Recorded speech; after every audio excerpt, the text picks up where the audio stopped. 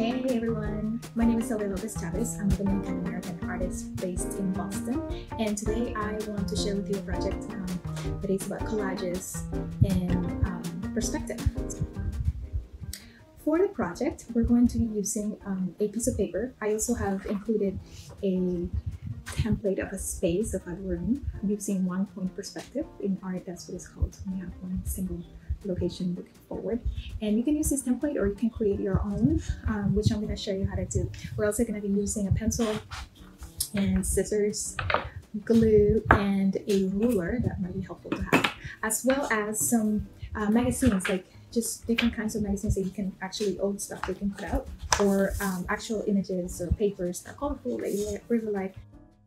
We're going to first start drawing our room, and then from that we're going to start gluing together all of these images, which is what a collage is. It's basically creating a composition out of different kinds of photo-based images and pattern and color.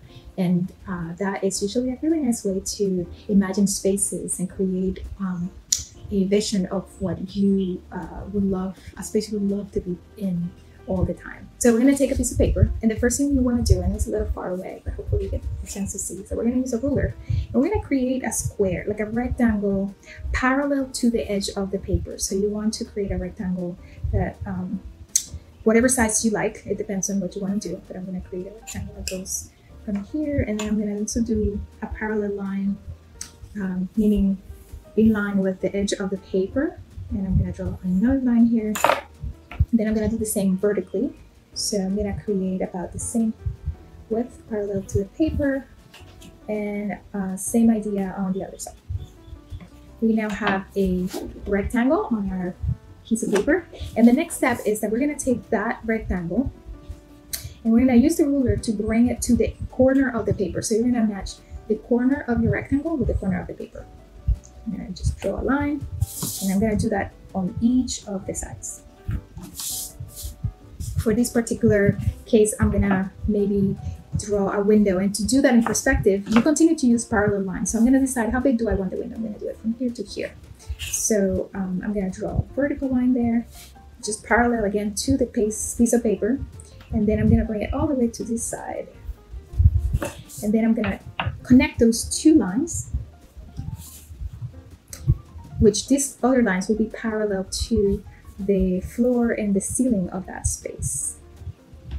So now you have a window in perspective. So this line, these vertical lines are parallel to the paper and to the edge of your rectangle, and then these lines are parallel to the actual lines on top and bottom of the floor and the ceiling.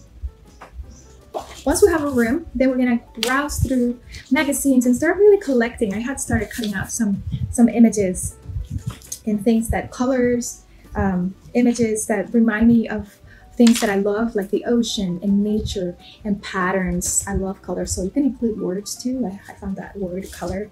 I had this like really cool pattern, and I cut out a comfy chair. I love being able to have a comfy chair in my space. So I'll continue working on this piece, and I'll show you what I can come up with.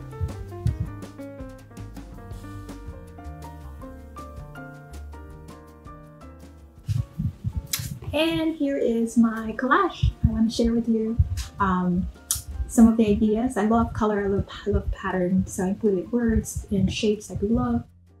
I hope that this gives you some cool ideas to create a space so you can like use your imagination and escape whenever you need to.